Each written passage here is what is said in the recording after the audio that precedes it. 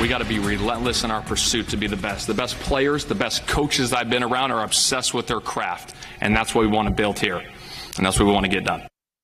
Well, the wait is finally over. The Indianapolis Colts introducing Shane Steichen as the Horseshoe's new head coach today. Steichen helped lead the Philadelphia Eagles to the Super Bowl this year as offensive coordinator. Sports director Anthony Calhoun joining us live from the Colts complex. AC, this has been an exciting day for the whole Colts organization, right?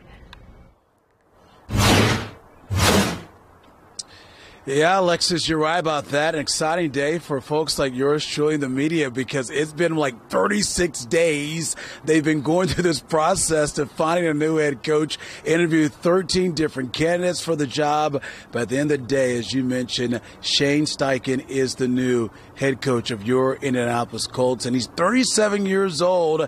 He's the third youngest coach in the NFL. Earlier today here at the Colts complex, the press conference where they introduced their new coach to the media and to the fans. And this is the first time he's been a head coach in the NFL for Steichen. You know, he's spent many time, though, in the NFL when it comes to being an assistant coach, spent some time with the Chargers, and just recently the offensive coordinator for the Philadelphia Eagles, of course, who made it to the Super Bowl last week against the Kansas City Chiefs. He has 4 pillars to being a successful coach and having guys believe in his system: character, preparation, consistent, and relentless.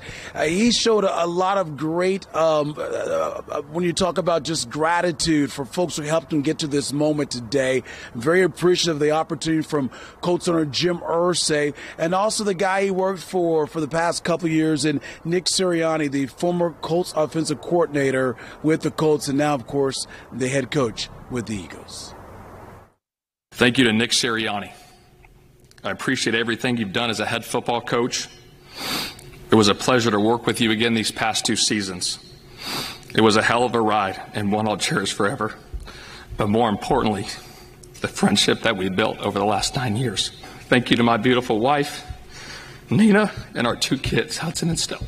Thank you for sacrificing everything you do day in and day out so I can live out my dream.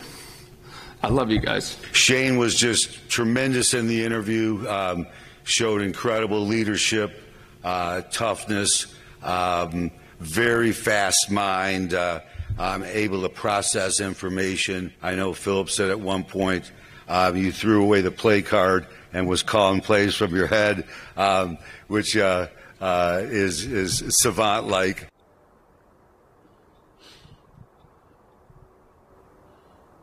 Yeah, he's talking about Philip Rivers, who spent some time with Steichen during his time with the San Diego Chargers at the time. Of course, Philip Rivers was a quarterback here with the Colts for that one season here in Indy. We are told tonight there's been reports that it's a 6-year deal for the new Colts head coach. Coming up later in sports at 6:20, we got much more on Steichen making his way here to Indianapolis. He's got a connection, a relationship with former Colts star Peyton Manning. I talked to him about that in our one-on-one interview. That's coming up a little bit later in sports around 6:20. That's it from here. We'll send it back to you in the studio.